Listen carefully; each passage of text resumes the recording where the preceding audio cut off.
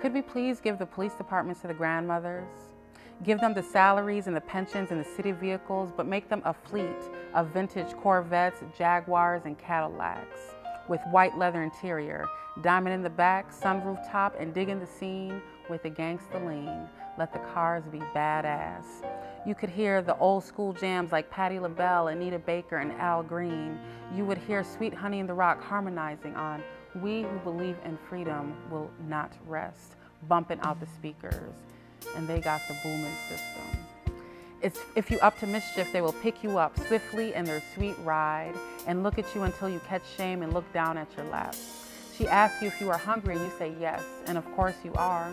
She got a crown of dreadlocks, and on the dashboard you see brown faces like yours, shea buttered and loved up. And there are no precincts, just love temples that got spaces to meditate and eat delicious food: mangoes, blueberries, nectarines, cornbread, peas and rice, fried plantain, fufu, yams, greens, okra, pecan pie, salad, and lemonade, things that make your mouth water and your soul arrive. All the hungry bellies know warmth. All the children expect love. The grandmothers help you with homework, practice yoga with you, and teach you how to make jambalaya and coconut cake from scratch. When you're sleepy, she will start humming and rub your back while you drift off. A song that she used to sing and have the record to when she was your age. She remembers how it felt like to be you and be young and not know the world that good. Grandma is a sacred child herself, who just circled the sun enough times into the ripeness of her cronehood. She wants your life to be sweeter. When you are wilding out because your heart is broke or you don't have what you need, the grandmothers take your hand and lead you to their gardens.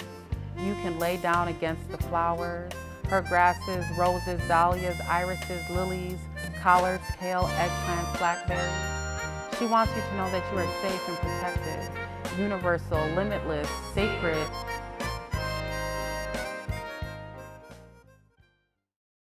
We are 4 Black youth interns from St. Paul Neighboring Network, and we were curious about this year's MayDay theme. Well, In the Heart of the Beast Puppet and Mask Theater is the organization that makes MayDay.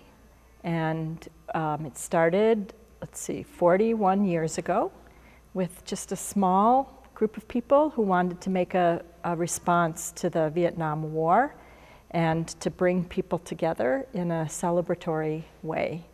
And it's just grown and grown and grown since that time. Every year MayDay has a different theme. Black is Sacred is something that really came through then after we decided that that would be the theme. Layers and layers of discussion again until the Black is Sacred emerged as a core image, as a core words that would be said, that we would see with the incredible, vibrant images that unfolded with that. I grew up in a community in which a huge world-renowned theater performance work was created.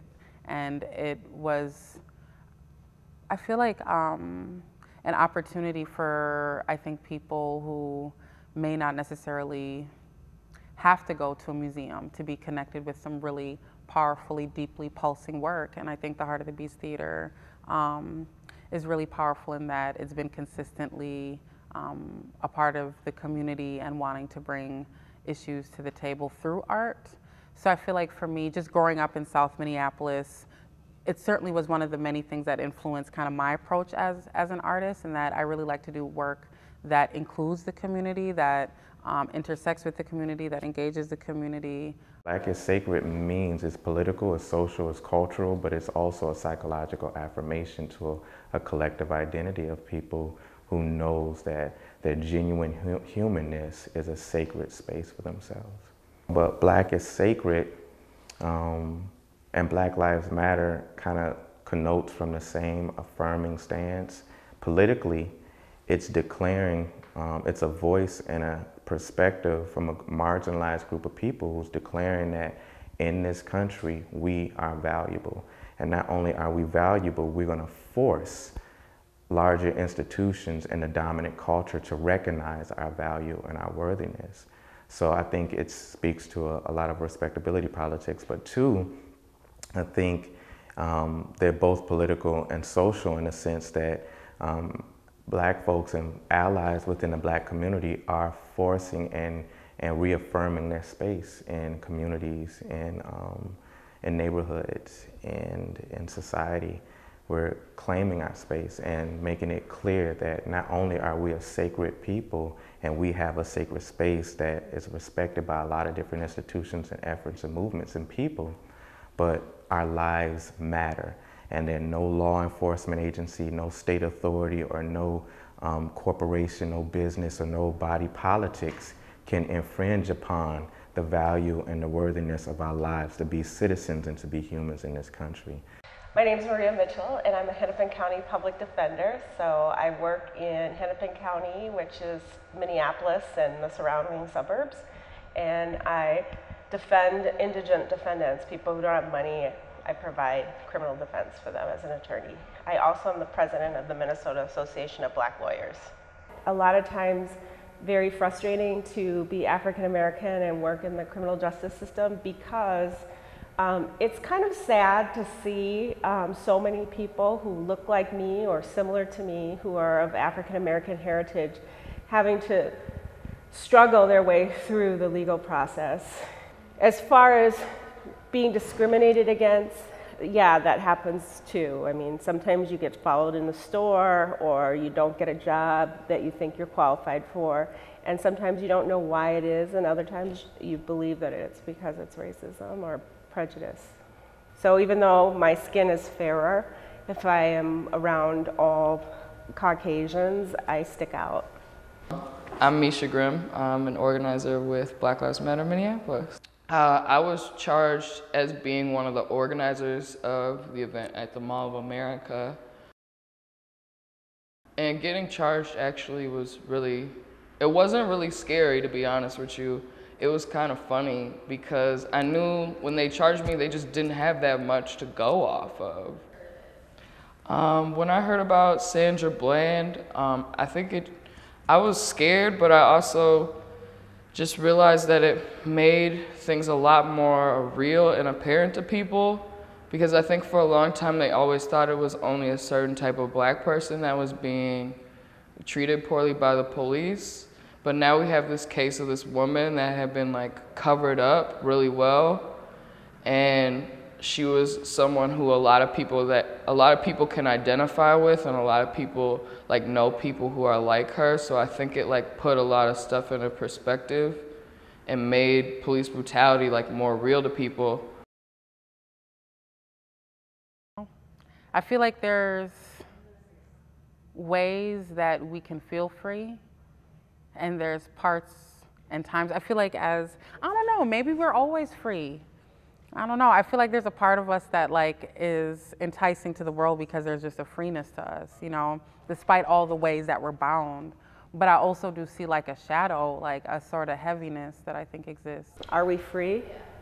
Well, I think as African Americans, there have been different times in this country where we've always felt like we've been bound and confined, but I think that in our minds we've always been free. I think I'm free in certain moments. I know that there's things that hold me back, but I also know that what's really true is those moments when I'm dancing and I'm not worried about what anybody's thinking about me, or when I'm with my people and we're singing songs for no reason just because we want to. Those moments, they can never take that stuff from us. You know what I'm saying? They could never take our culture, our history. They could never take our people, our ancestors. They could never take the love. They could never take the memories. So at the end of the day, yeah, I'm free. I think of myself as free. I live this world and this reality how I see it, how I view it, so. I pledge allegiance to the flag. I pledge allegiance to the flag of the United States of America and to the republic for which we stand, one nation. Get out of the car! You're doing all of this for Get over there! Right. One nation. One nation. Under God, indivisible. With liberty and justice for all. For all. for all.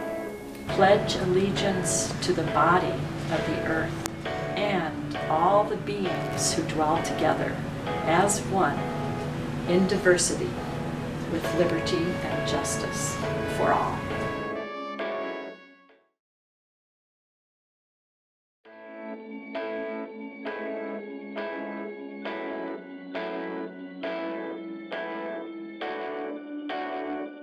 It's genocide, it's genocide. They'll put you in a cage. The police, the police.